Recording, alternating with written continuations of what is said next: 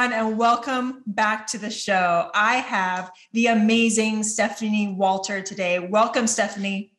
Thank you so much for having me. I am super excited to have you on. So, Stephanie Walter is a capital raiser, syndicator, and the CEO of Erbe Wealth. She recently retired and sold her insurance agency of, get this, 16 years by following the key principles she teaches professionals to use. She teaches professional people to unlearn what most of us have been wired to think about money and re-educating people to learn the secrets of the wealthy investor that can be life transforming. She is a gateway between these professionals and the well-vetted deals. Welcome again, Stephanie. Thank you.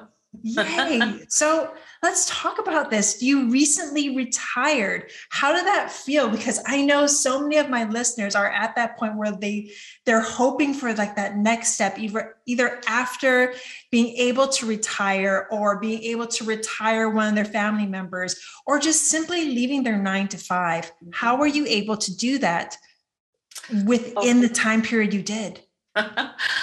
Well, it actually, once I had the mindset change, which there was definitely a mindset change that happened. About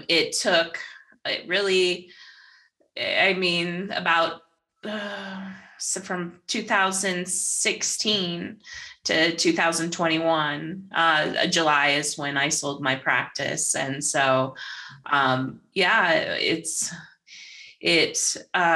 for me, it was just kind of like it was a whole long story. I can shorten it a bit, but let's dive into it. Like this is what this show is about. It's about you discovering for us what that mindset shift is, because one of my listeners I know they're going through this mindset change. So give them what you had to go through to be able to come out of your 16-year business and into what is now like your place, like it seems to be like your like superpower. So how did you discover that? Well, I've always loved real estate. It always made sense to me. I never was really very educated with it. I started even 16 years ago when I was the insurance agent. I bought small rental properties, single family homes. And the idea behind it was, well, I'll just buy these and sit on them for 30 years. And then that will be my retirement, I happened to do most of my purchasing between 2005 and 2011. So it was it was a good time to be buying. So I felt like I was right on track with that strategy. And then I was invited to a boot camp about apartment investing. And I thought, well, I'll go, that seems interesting, like an interesting idea. And I went in and they talked about what a syndication was. And I tell people, who think they're too old for things to change them. I was 45 when I sat into that. And I explain it like, I feel like the heavens opened up, the sun shone down on me. And I was like, this is it. This is it for me. Angels started singing. I just loved the idea of a group of people purchasing something that no one could do by themselves. I loved it. So I did a deep dive there because, my measly little education in real estate wasn't going to get me very far. So I joined one of the groups that it was RE Mentor at the time. And basically you get a master's in commercial real estate. And from there in 2018, I closed by myself on my first syndication and decided after that I would never, ever, ever do a syndication by myself again.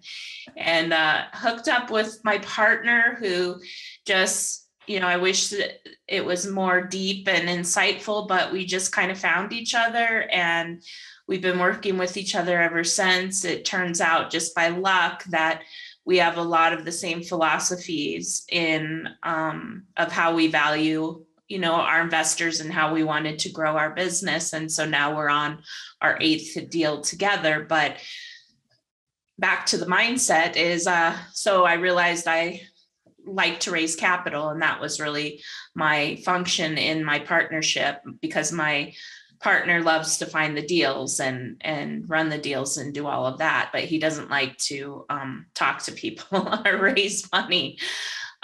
So I got to really fortunate to work with some really amazing investors. Really, they're very smart. A lot of them are very successful in their own right, but going over their financials, just lots of things stuck out to me.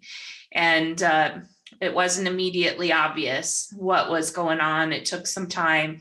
And I realized that they look at their money differently than I was. I was looking at my money as it's accumulating. Here is my pot, and it of my real estate, or that could be someone's 401k. It could be many things, where you're just going to let it sit and grow and grow and grow and grow and grow. And then eventually, and don't touch it, don't do anything with it, just let it keep doing its thing, and then go get it after 30 years.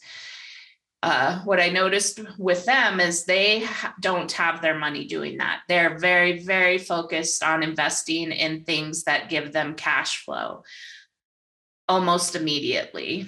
If you ask them what's more important to them, cash flow or net worth, most of the wealthy people I deal with would tell you cash flow. And I was the exact opposite. I'd go over my net worth every year and be like, "Ooh, aren't I doing good?" But I'm getting a couple $100 in cash flow in these properties. I wasn't at all concerned with the cash flow. So I call this the difference between the way I was viewing money is accumulation. And I think most people in our society view their money that way, putting it in a 401k, not touching it, not using it. The money essentially is not working. It's just away. But the wealthy people look at their money as they use it, its utilization. That money is being used all the time. The very, very, very smart and very wealthy people find ways of using their money in several places, sometimes at the same time. But the results is that money is a tool, and that tool needs to be well used every day. And it's providing for it. So I changed my mindset of selling my rentals one by one. I just sold my last one in April, and took that, the appreciation in those properties, and invested them in well-vetted deals that I'm a part of as well. And then the cash flow is the thing at the end of the day that allowed me to replace my income and retire. And so that's the long and short of it. I love all of it. There's a lot to unpack there, but I love how you took us through your journey, took us through your mindset. And one of the most important things that you teach people is to unlearn what they have been thought about, what we've been taught about money is just, you get it, you put it away, you get your point whatever percent in your savings account, and then you go back to it, or in your 401k, whatever percentage you get there, and you go back to it when you need it. And then when you need it, more often than not, there's probably not going to be enough there. So those that are actually growing their wealth are putting their money to use. And I love that. I love that you discovered that for yourself, and now you're teaching other people to do that.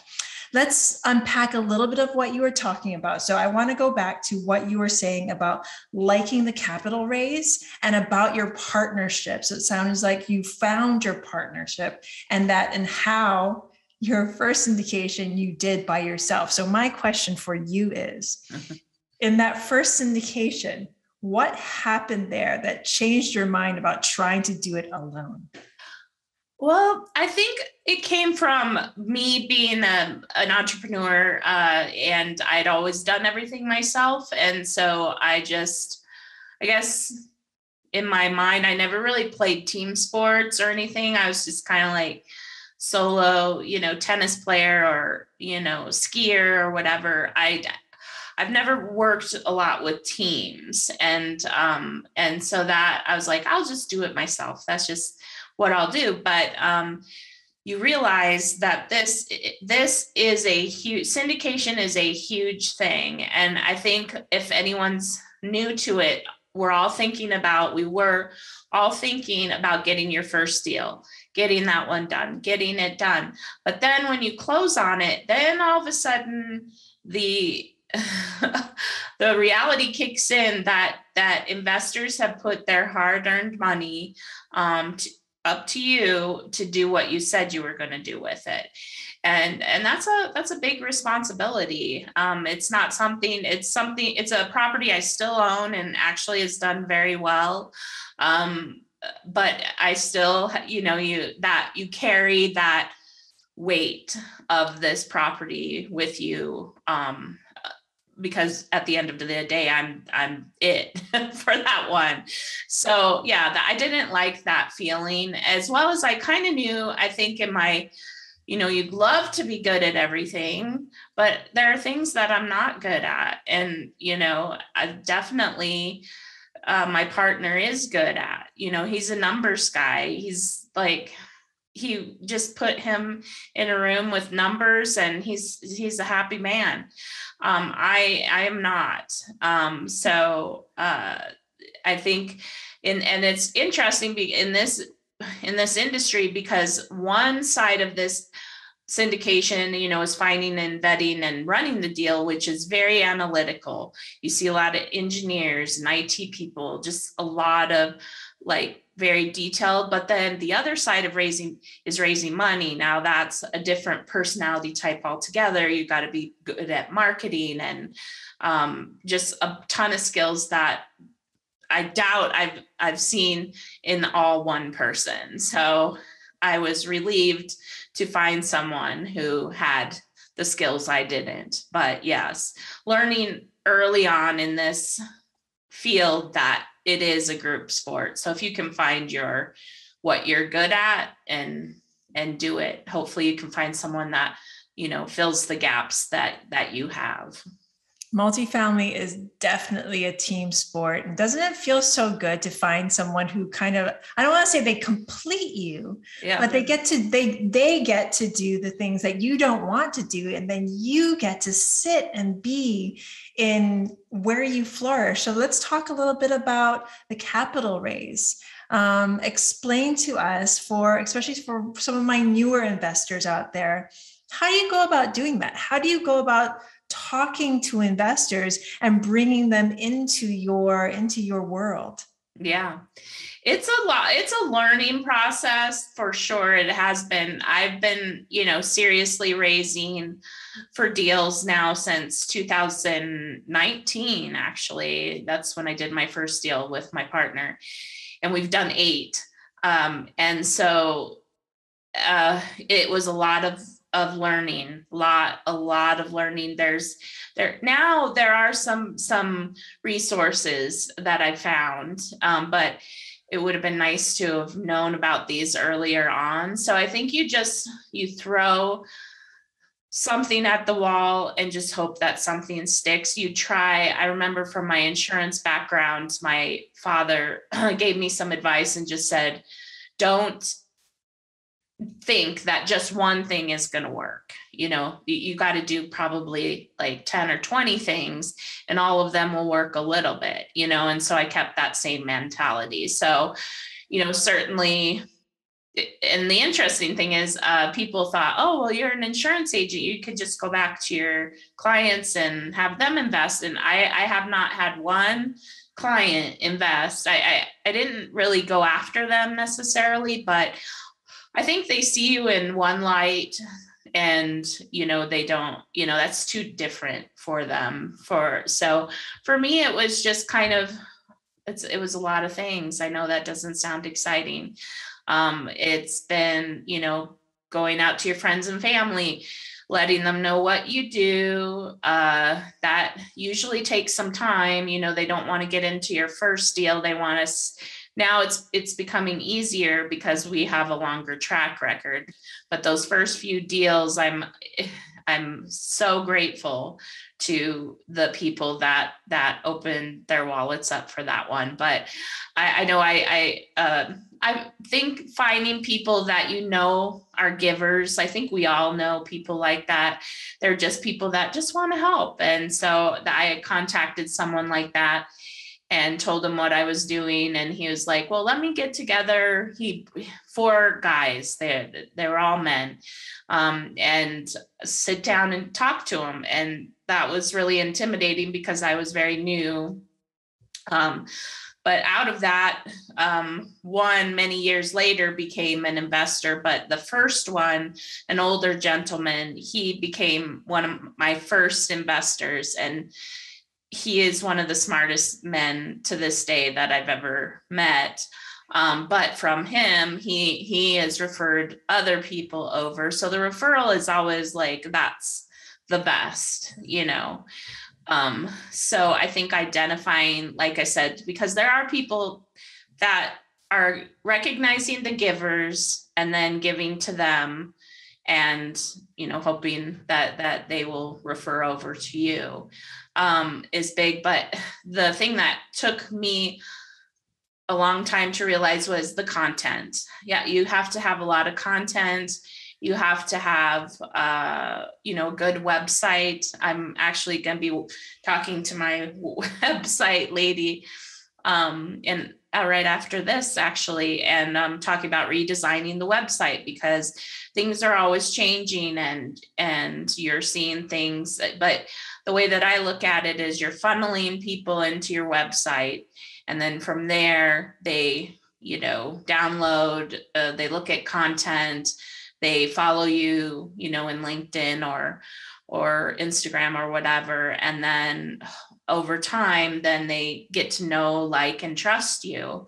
And then, when we have an opportunity, which we have probably 2 or 3 a year, those notifications go out to our database. But it's really, I didn't realize it, but there's just a tremendous amount of education in this industry because people have never heard of it largely. And that's what drives me, because that's what I feel like my purpose is going forward for the, duration of my career, is letting people know about this type of investing because it truly changes people's lives.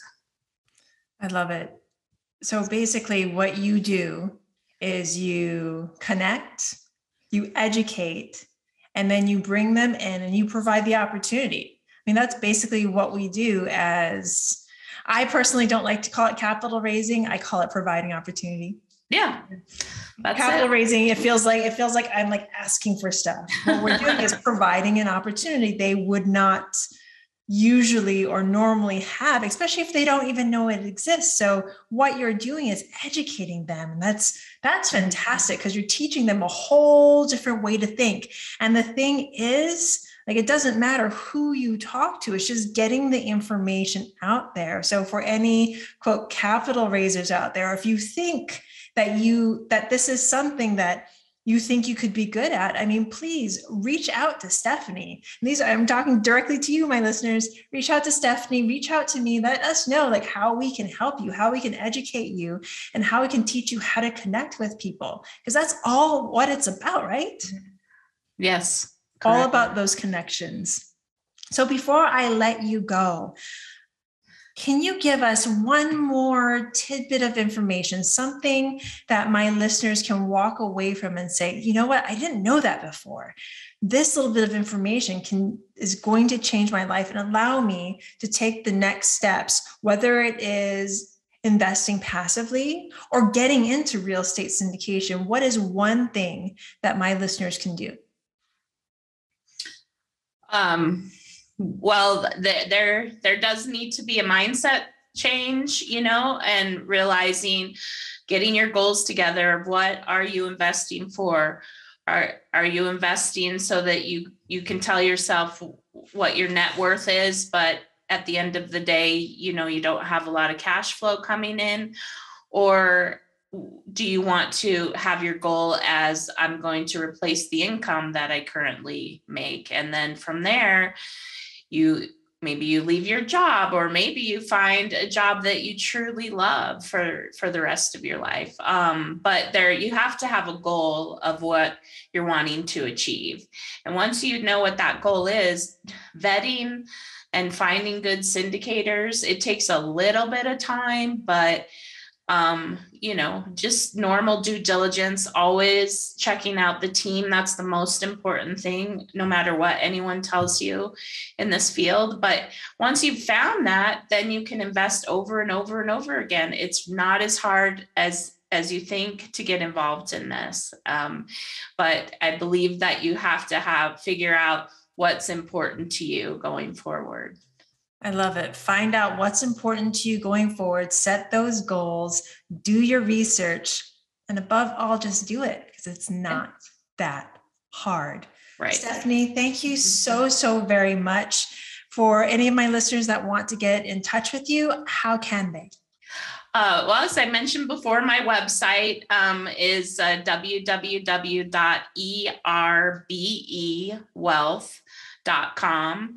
And I am constantly updating that and everything, but there's a ton of content on there. There's a great report, the 5 reasons that passive investing might be for you, for people that are, possibly considering it and wanting to know the benefits of it. But yeah, it's a great place to go. Like I said, education is really big for me. So there's a ton of information on there. Fantastic. So, my listeners, thank you so very much for listening today. If you want more education, you want to touch base with Stephanie, please go over to her website and say hello for me. Thank you again so much, Stephanie. Thank you. Thanks for having me. You're welcome. And to all my listeners, have the best day. If you love what you heard, please rate, review, and subscribe. It would mean the world to us. Bye. Aloha. And thank you.